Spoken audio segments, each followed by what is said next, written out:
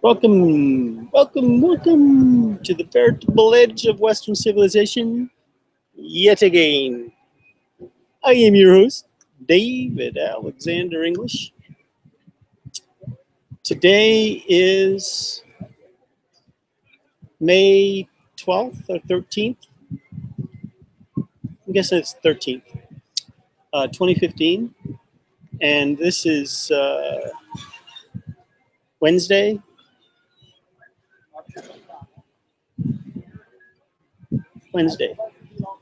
Mercury Day. Day of communication and integrity in communication. Integrity. Integrating our mental states. It's also, this is show number 183. So, it's been a beautiful day, a little breezy, not too cold. Although about an hour and a half ago, I was thinking, I don't know if I'm going to pay today because I don't know if I'm going to do the show today because the wind was just a little too much for me. My least favorite cold, windy thing. And then the wind died. Thank you, wind. Taking a break. And today's a gimme anyway. It was supposed to, there was a forecast for drizzle today, but apparently that has been postponed until tomorrow and possibly Friday. So yeah, there'll be lots of dry grass and plants will be happy to hear that. As we have our drought scene going on. So this is the painting we're working on here. Don't know if you can see what I'm doing in here because I'm painting yellow in a white space, and so I don't know how much that's going to show up, but it has to be done.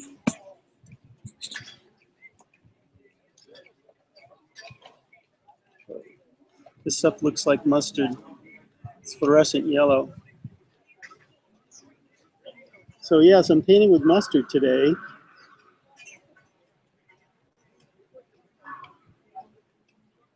Yep.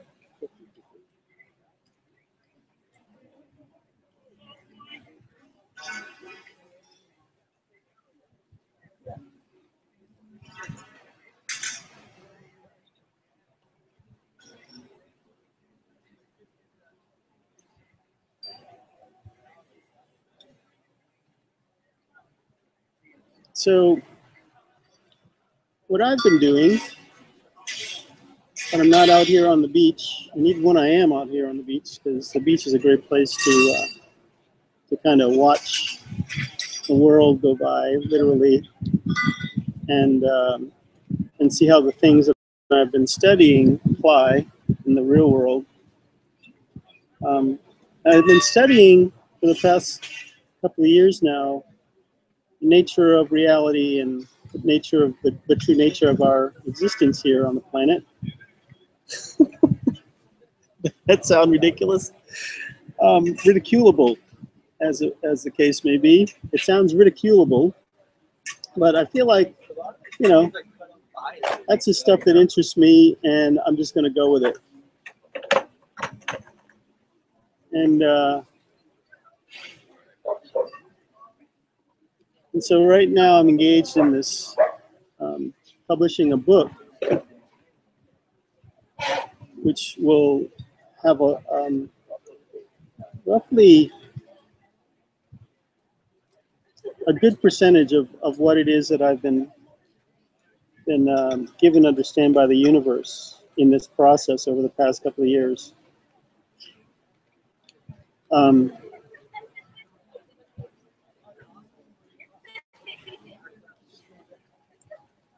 It's kind of funny because I actually have another book project going on at the same time that has been, it's talking more about the actual, you know, what has happened on the planet in terms of, in that book is called Natural History.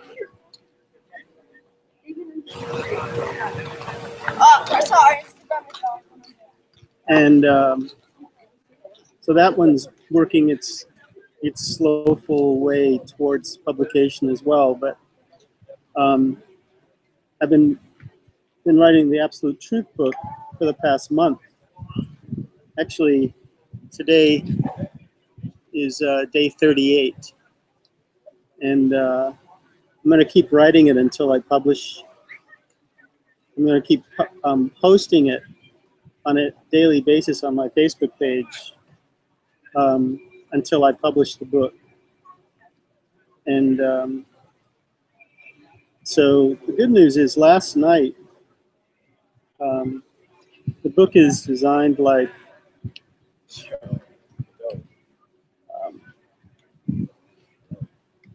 hey brother, the other two books in the series. I can show those to you. I've shown them before, but I'll show them to you now. This is the first book in the series. Where are you? It's got to be a way to show. There we go. Okay. It's called, The Care and Feeding of the Natural High. Divine Metaphysics 101, the short course illustrated handbook of the infinite immortal children of the light. And this is a picture of the place up in Big Sur, actually from the middle of the archaeological site that I discovered up there back in 1994. And if you open it up, you'll see that it's all these original words on original photography, right? Notice that the photographs go all the way to the edge of the page. That's called a bleed, a full bleed. So I published that in, I think, 2008. And then in 2010, I was inspired to publish this book. And if you've been watching the show, you've probably seen that I talked about the story behind this book. The idea for this came to me in a hot spring when I was literally sitting in a hot spring. I'll do the flip through that too. See, it's words on original words on original photographs, and yeah, that's where it goes. That's a nice page. I like that page. It's a good page. So the idea was, the idea for that book came to me in this hot spring. A minute after getting into the hot spring, I put my head under the water, and the words for the title came to me, and I was like, "Whoa, what is that?" And I wasn't thinking I was going to do a book or something. It just came to me, and I said, "That's the title of a book." And then I was like, "Well, what would be in that book?" And then the rest of my time in that hot spring that day was all about that, what was in that book. And I said to a friend the next day that if I had a place to plug in my computer, I could write and publish that book in 3 weeks. And the very next morning, I got a message from a friend saying, my friend Kat down in the OC, that she had rented a place in Balboa Island, and her plans had changed for her and her daughter for the summer, but the rent was paid, and that I was welcome to take it over. And so I moved in that day, and 3 weeks later, the book was on Amazon. Now, the idea was that I would design each page as if it was a standalone poster. And so each page in that book is designed so that it can, if I blew it up to poster size, you could stick it on the wall and it would make sense. And thus you could start that book anywhere in it. And the first book is the same way, except for the last 30 pages of the first book, The Care and Feeding the Natural High, because that book, the last 30 pages tells the story of 1999, how I essentially went around the world to be at the pyramids for the millennium. and that telling that story is what inspired me to be able to write my autobiography that year. What was that, 2008? So, but in the middle of those 3 weeks of doing the second book, Divine Metaphysics 102, I got this, I actually had a vision of the next book in the series. And I saw the title was going to be Absolute Truth. And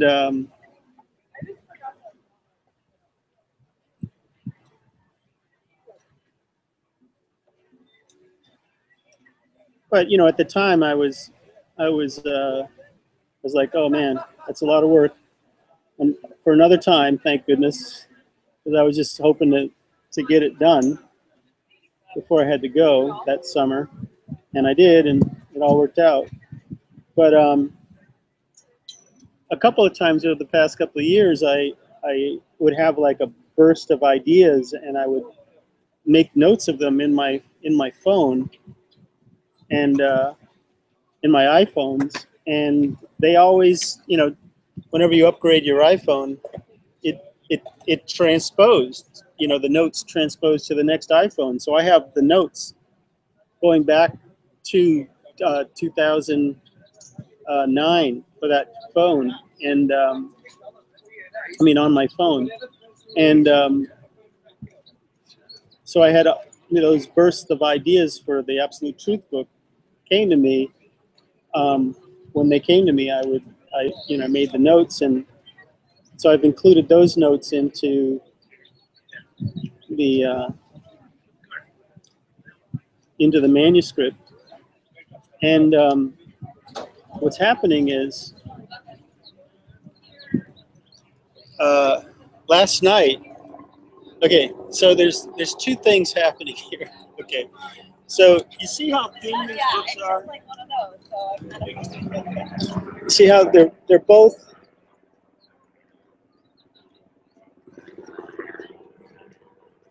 They're both about 100 pages, and the reason is because they're, you know, they're full bleed photographs.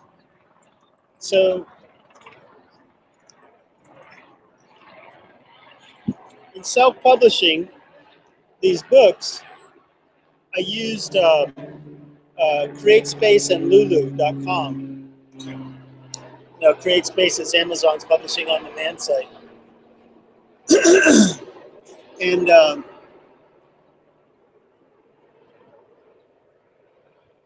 in so doing, you know, to do a full bleed and keep the book, you know, cost effective for people to buy, you know, it cost me about $10, you know, between $8 and $10 to make, to get a copy made. And so then I can sell them for $20, right, and make roughly $10 on the deal. And but if it's, you know, if the page count is like, you know, 150 pages or more, it just, that model doesn't work, you know. The book becomes too expensive for people to be able or willing to buy. And so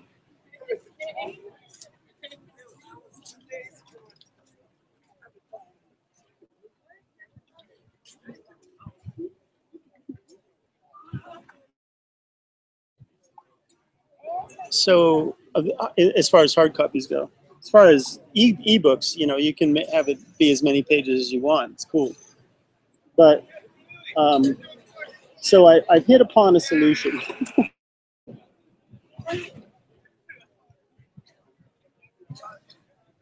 And the solution is this. It's a crazy solution. I know, call me insane, but call me whatever you want, but don't call me late for dinner, as they say. Ba-dum-bum.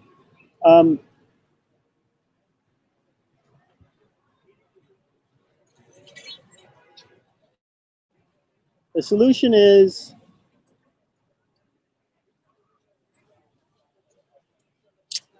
make 3 books. I know, it's crazy, right? Great. Make 3 books. Are you crazy? Yes. So here's how that works. 1 book is just text. Now, my autobiography, this book, it's 340 pages, and that's 8 by 10. You can also do it in 8.5 by 11. That book costs, because it's just text, there's no color in that book costs me, it cost me roughly $5 to make, and or to buy from, you know, Amazon. Going for a second loop.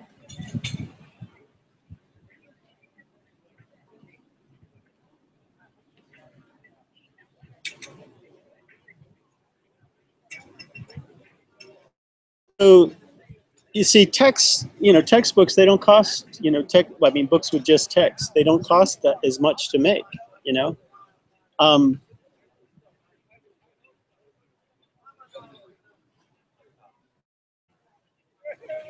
So right now, I'm projecting that just the text in like 10-point print is going to be, the text version is probably going to be about in excess of 150 pages, maybe between 150 and 200 pages it could be, right? Now, I want to take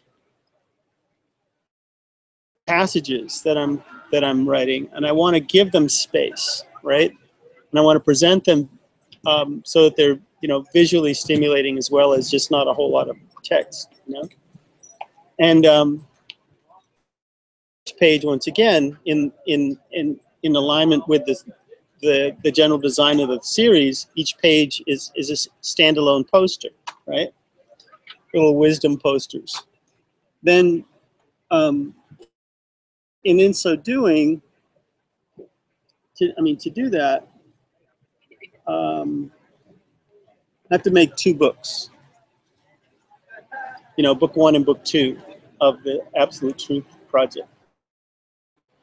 You know, where there are words on photographs, original words on original photographs. So there's a text, there'll be a text version that's just, you know, between 150 to 200 pages. And there'll be the same text and everything, but on original photographs. And there'll be 2 books of that at, you know, the 6:9 format that you saw there.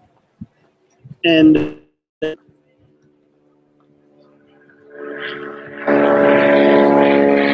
so last night, I started the process, actually did the title page, the illustrated version of Absolute Truth.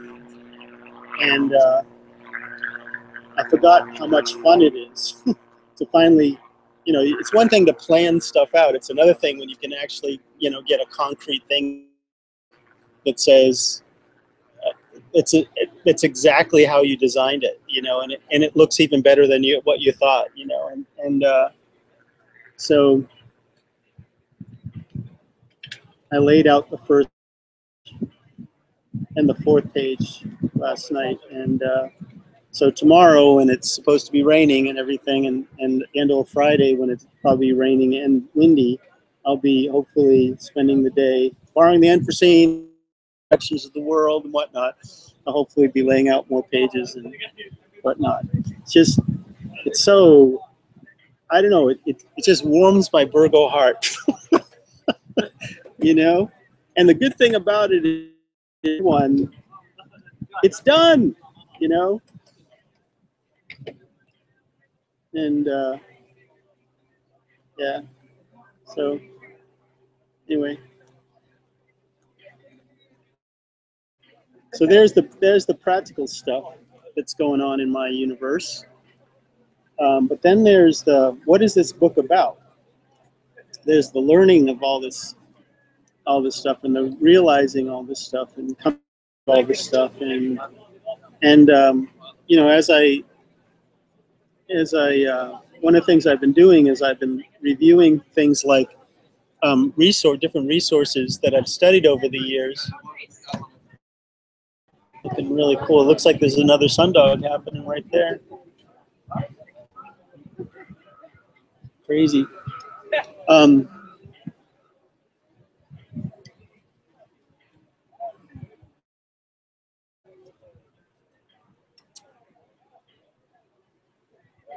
And so one of the resources I highly recommend people check out, when you're ready to get an idea of what the world and how the universe and the great beyond and all that is kind of structured, there's certain things that I'd recommend checking out. And one of those is Seth Speaks. And you know, you can study it with as big a grain of salt as you wish, you know, like anything else. There's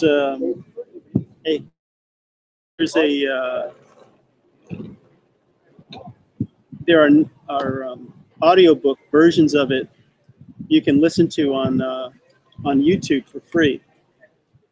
And I've been listening and really been kicking up a lot of psychic dust and confirming some of the other things that I've you know, that have come to me just between me and the universe, you know, and confirming some of the other sources that I've been studying, like, you know, that Luis Monero's book, Demystifying the Out-of-Body Experience. I was actually looking at some of that today before I came out on the boardwalk. Refreshing. The chapters 5, 6, and 7 in that book are really, you get some serious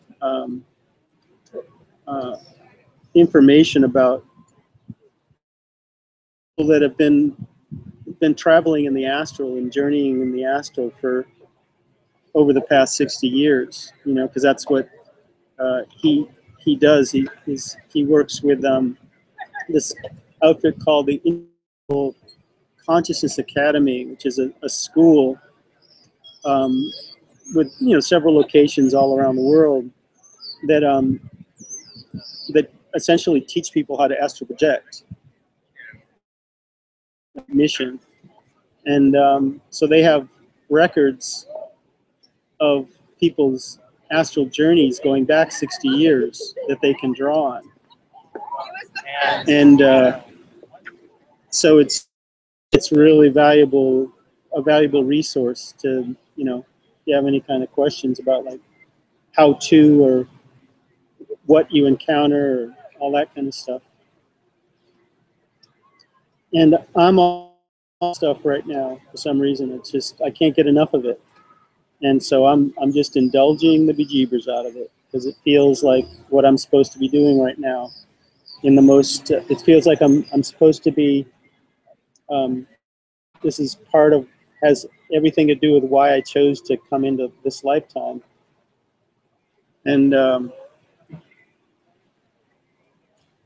yeah, so it's definitely activation time for David. The more I do this sort of stuff, the more I look into these things, the more I feel at peace, you know, and can bring that peace to situations that I encounter out here and share that peace with other people and put it into the work, you know. It leaves me open for inspiration. And then, you know, when weird things happen, I know that it's, you know, it's not something that's just happening to me, but it's all part of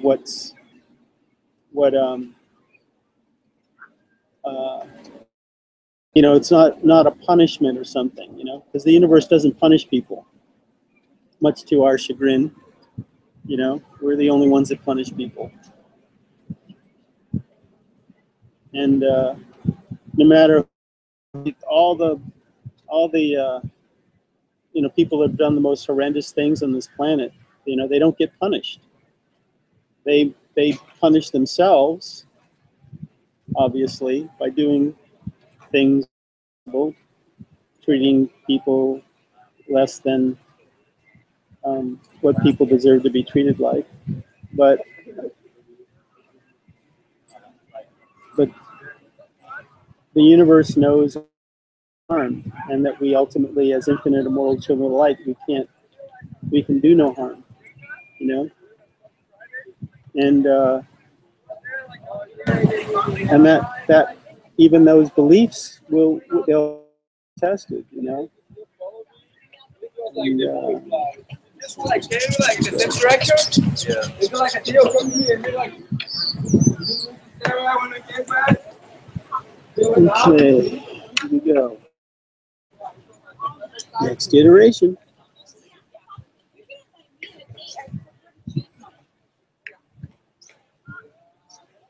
Let's see, make these bigger. Ground here. Speed this process up, tad. A scooch. I love that one. Scooch.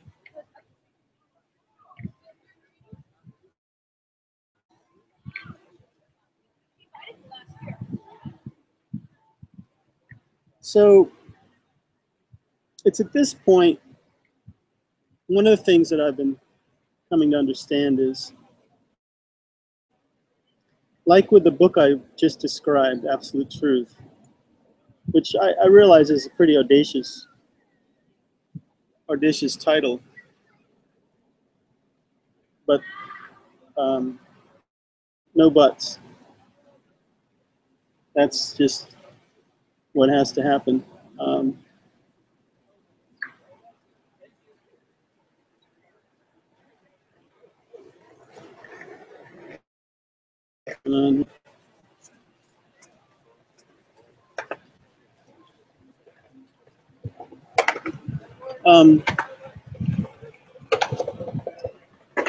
So to get bogged down in the minutiae of this, once again, we need to think bigger.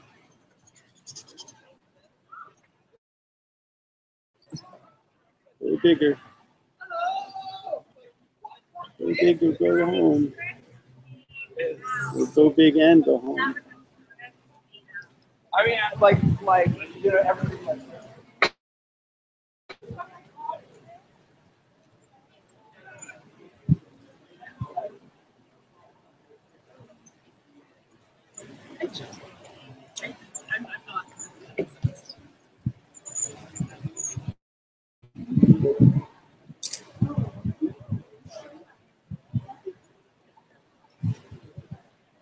Cool. What do we got? 21:19. Ooh, battery's draining pretty quick. Huh. I guess it's charging the phone, that's why. So this is going to be a shorter show. We'll go for another 10%. Probably doing.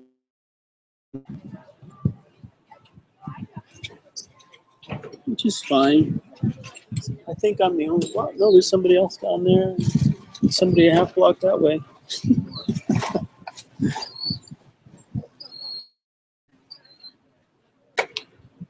This here, whatever did it.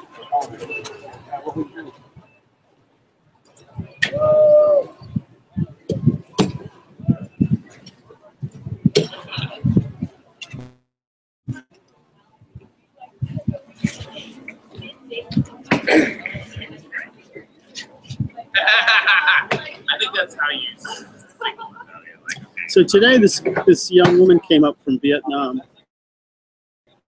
American, but she, you know, was born in Vietnam, and she was a, what would you call it, a pharmacist. But she actually was grew up in Culver City here, and we were talking about global warming, and some of my research you know, I basically I said to her, you know, I've been studying the climate of the planet for about the past, you know, years, and it looks like, you know, it's not unusual for the planet to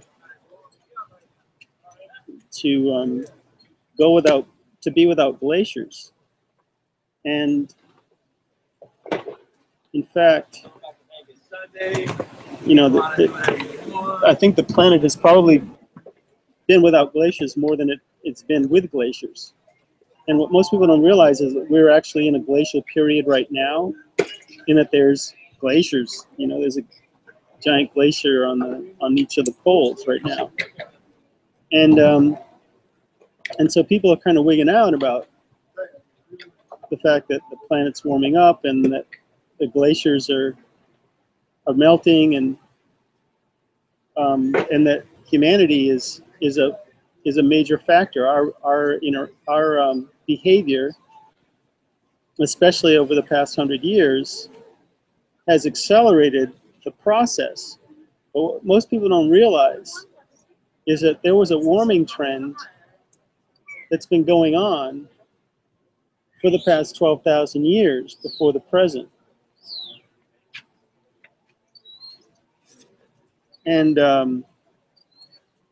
because up until 12,000 years ago, we were in a glacial period, an ice age, and we're now in what, you know, climatologists would call an interglacial period, expecting that there will be another flip back. And we've been in this quote unquote ice age glacial period, greater glacial period, for over 100,000 years.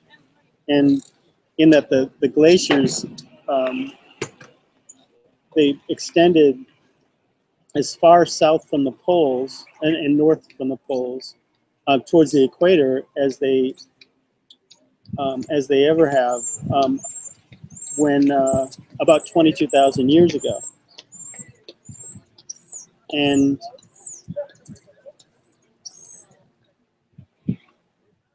at that point, they'd already started to recede, and it's just that receding accelerated tremendously over the past 12,000 years, to the point where here we are now, where most of the planet doesn't have glaciers on it.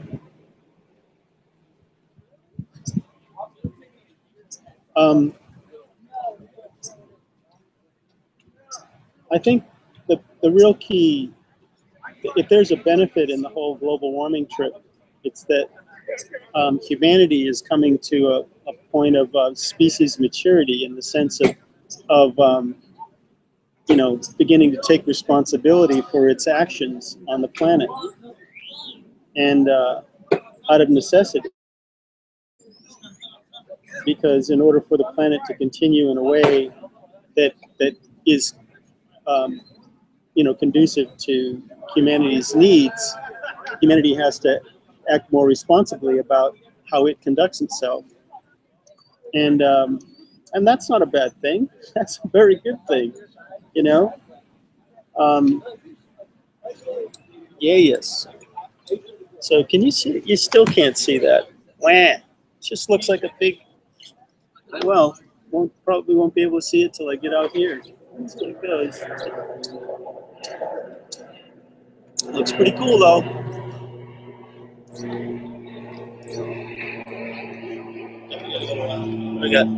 We're already at 9%. Jesus.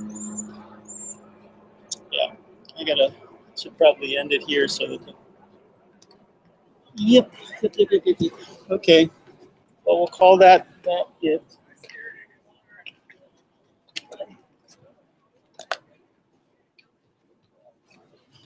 You do my turning around thing.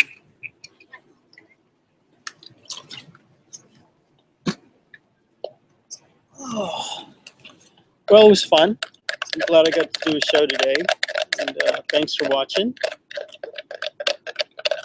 And I was going to say earlier, you know, one of the cops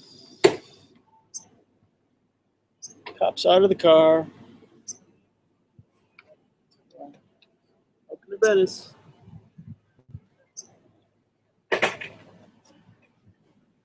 Pelicans.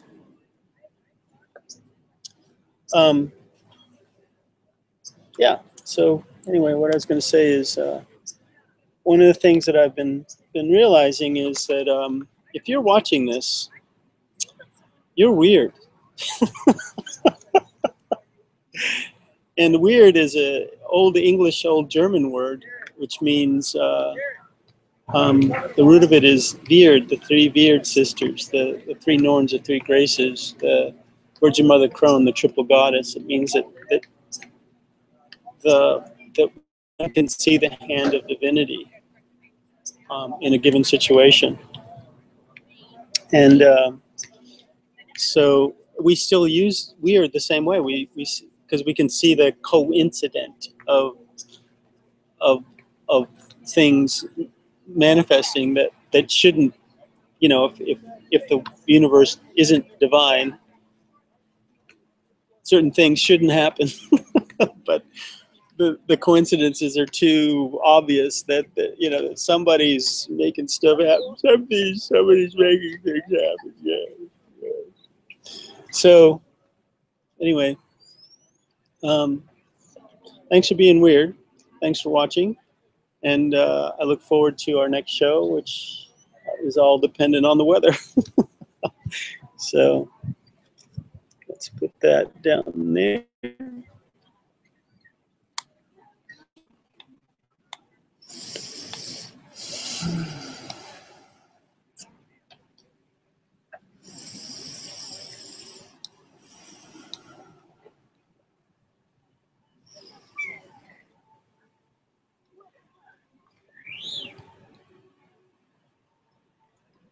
And remember,